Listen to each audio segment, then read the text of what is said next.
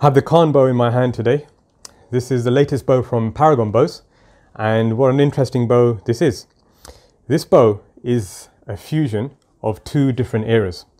What Rob's done here is taken the best design elements from the Mongol conquest era, from their bows, and he's fused it with design elements from the Turkish and Persian bows.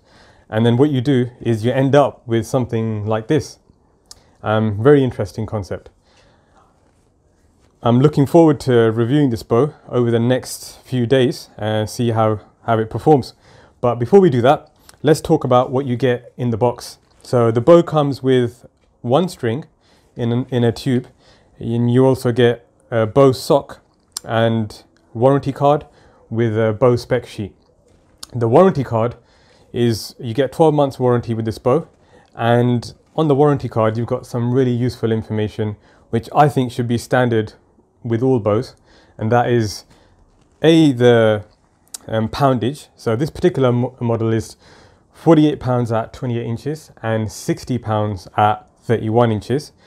The warranty card also has on it the minimum required grains per pound for your arrow.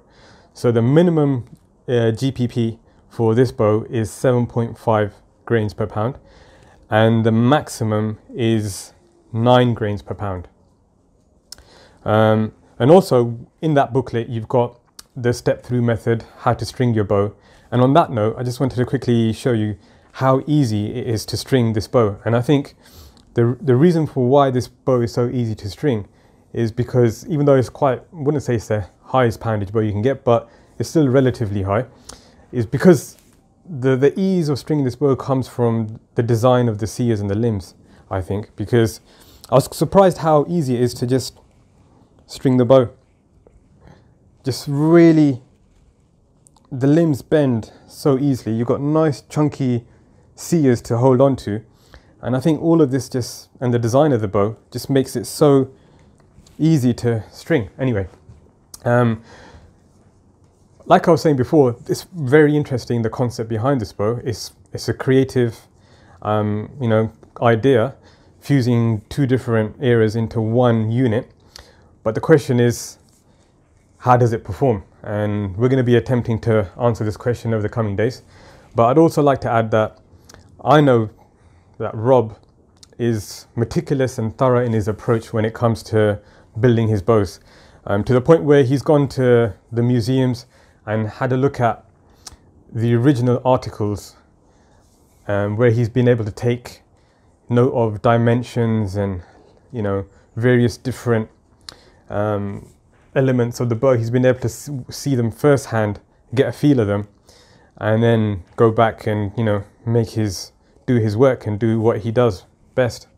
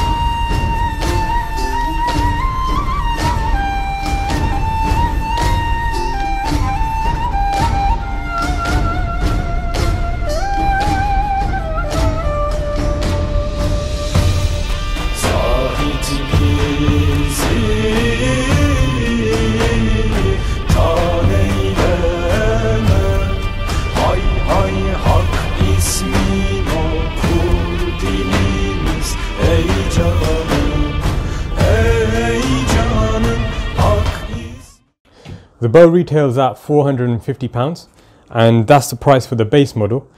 You can have additional extras. The bow is highly customizable. You can get built-in arrow passes, you can get suede arrow passes, different types of wood in the handle. The limb tips can be customized, different colors. So yeah, there's a whole plethora of different options available, which you can check out on www.paragonbows.com. But for me, the main question is, the idea is good, it's definitely creative, but the question is, how does this idea relate into reality? And this is what we're going to be testing over the next few days to see Does this bow justify its £450 price tag? And does this idea of fusing two different eras and producing this bow, does this idea actually work? Day one of testing the Khan bow. I'm here at my local archery club. It's a Target archery club. I've got my Khan bow, which is 48 pounds at 28 inches. I'll be using a leather thumb ring with self-nocked wooden arrows. The plan is to shoot at the putter face from 20 yards, 30 yards, 40 yards, 50 yards and 60 yards. And during this shoot, I'll be looking out for limb vibration, hand shock, general draw experience, the accuracy of the bow, and just observing how the bow performs and how the arrows perform.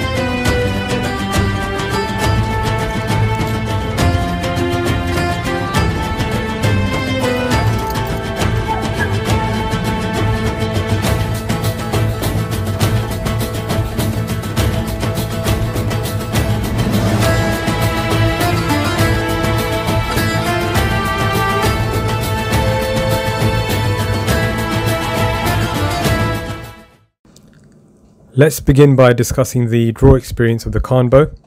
My draw length is 28 inches. The bowyer recommends that the optimum draw length is between 28 and 31 inches, although the bow can be drawn up to 32 inches. Now, at my draw length of 28 inches, I'm finding it to be a very smooth experience. I'm not experiencing any stacking whatsoever, and it's a very smooth and steady draw at 28 inches. There was an expectation or an assumption on my side that the draw experience would be springy and tight because of the short nature of the bow. However, this is not the case with the bow. The bow is very smooth and a steady draw, and I think this must be down to the clever design of the sears and the limbs. In terms of limb vibration and hand shock, I haven't really sensed any with this bow, to be honest. It seems to be flawless in that regard. Again, I think this is down to Rob's clever design of the fusing the sears and the limbs, and the way he has done it he's done a really good job with it. This leads me on to the next topic, which is accuracy. And everybody has their objectives with archery. To me, accuracy is very, very important. And with this particular bow, the first arrow I shot, I can just sense that this bow is accurate, and one can only develop further with his accuracy with a bow like this. Not only is the Khan bow very accurate, but it is also very fast. I can't wait to put this under the chronograph and measure the arrow speeds on this bow, because I've got a really good feeling about the speed test on this bow. Okay, the objective of today's little exercise was to test out the Mughal bow at multiple different distances, ranging from 10 yards all the way up to 60 yards. So far, so good. Very impressed with the bow. It's able to cope with these self-nocked wooden arrows quite comfortably. I think they're quite well matched to the bow, to be honest. The objective was to drop the arrows onto the target. Weren't really looking to hone in on any specific rings on the putter, and even at 60 yards I was able to comfortably drop the wooden arrows onto the putter face. I think it'll be able to cope with 60 yards and beyond quite comfortably. That's due to obviously the poundage of the bow, and obviously having the correct arrows matched to the bow. So far I would say I'm pleased with the performance of the bow. Yeah, definitely. Today we're at our local field archery club. Going to test out the Khan bow on some field archery targets. These targets will range between distances of 15 yards all the way up to 60-70 yards. and it'll be interesting to see how the bow performs here. Yesterday we were shooting at a primarily target archery focus club, which has targets on a stand and you're standing in the same place. The target's always at the same distance and height. Here it's a bit more random, and it'll be interesting to see how the bow performs in this kind of field archery setting.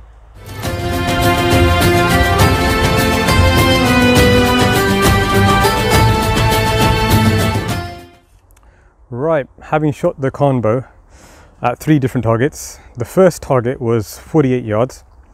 It's the first time I'm using this bow in this setting, and I think this is the arena where this bow will excel. Obviously, because it's a compact bow. Here you don't have level ground and you've got to adjust your footing, and having a compact bow really assists your archery in this kind of zone.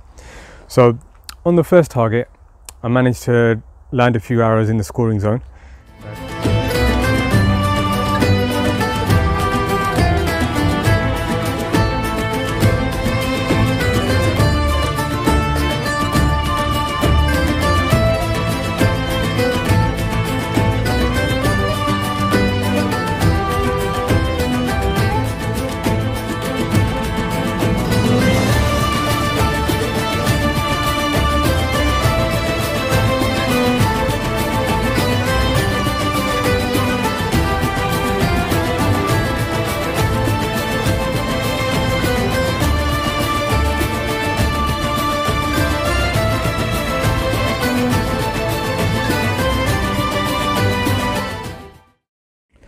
Shooting at some small targets here at about 18 yards. The bow draws smooth, facilitating the archer with a nice, stable, steady shot.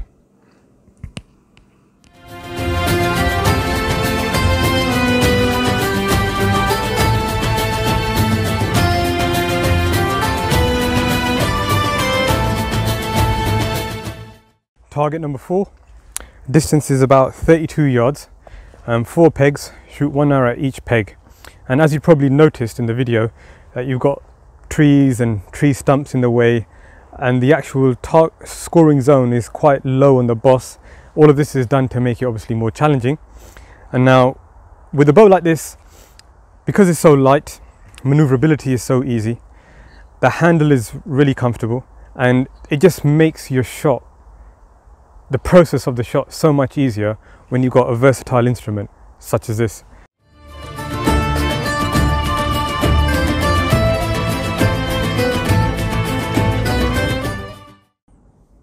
Right, we're on day 3 of testing the Khan bow. Today we're going to conduct a little speed test using multiple different spines and leather thumb ring.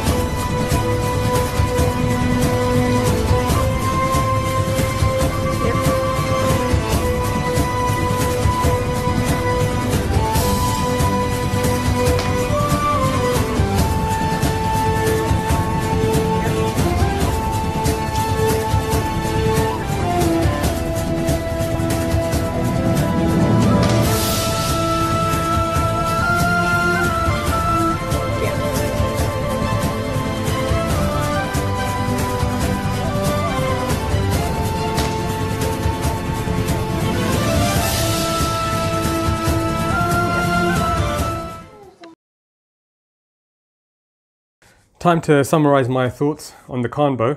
I've been testing the Khan bow now for over 5 days, various different settings, field archery, target archery. We even had a few shots on the pendulum, albeit at close range. Did really well though, I must say. Now, I think the best way to summarize my thoughts on the Khan bow would be to look at the initial objectives and claims made by Paragon bows on their paperwork regarding the Khan bow, and then measure these against what I found during my testing. Now, so what does Paragon bows say about the Khan bow? They claim that the Khan bow provides an excellent drawing experience with speed and stability. Okay, so let's break this statement down. Excellent drawing experience. I would definitely say the drawing experience is very smooth. I think this is due to the very comfortable handle, which has nice beveled edges all around, which provides a lot of comfort during the draw experience.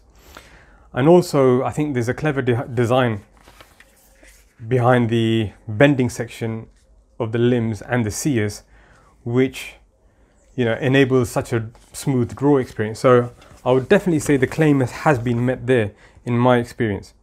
Paragon claimed that this is a fast bow. I think this is more than a fast bow. This is a very fast bow. As you were seen in the speed test, we were achieving comfortably over 200 FPS. Even on one occasion, we managed to hit 221 FPS. It felt as if though the bow, as it was warming up, was getting faster and faster. Grains per pound used were what the bowyer recommends. 7.5 to 9 grains per pound was a recommended weight, and that's what was used during the testing. And comfortably over 200 FPS throughout the testing. Even though I think the maximum poundage I was getting from the bow was 48 pounds. So to achieve that kind of speed with 48 pounds, I think is quite impressive. I think this puts this bow up there with some of the more expensive and dearer bows on the market, which I think you'd probably get similar speeds, if not less, in the same poundage, but yet they are a bit more expensive, sometimes even twice the price. Stability. The bowyer claims that the bow provides a smooth and stable draw. Again, these two are kind of linked together. Stability, the technology used in this bow for the stability is the same which is used for the Raider bow.